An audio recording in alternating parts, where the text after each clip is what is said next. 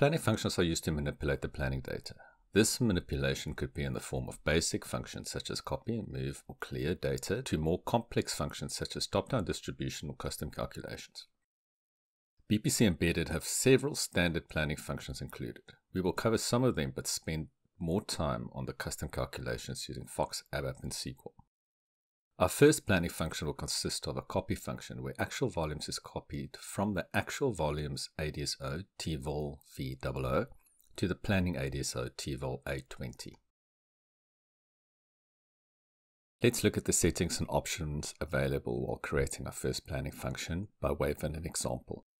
Let's create the following planning function based on the aggregation level created in the previous chapters.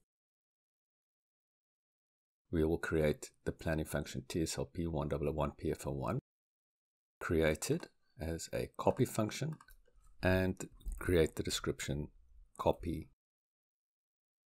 versions. It will be based on the aggregation level TSLP1001 we created in the previous lecture. Next, select the characteristic usage.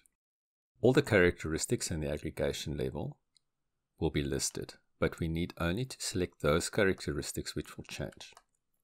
In our case, we are copying between versions. We know that actual data is stored in value type version 0 and 10, and we want to copy to version value type 120.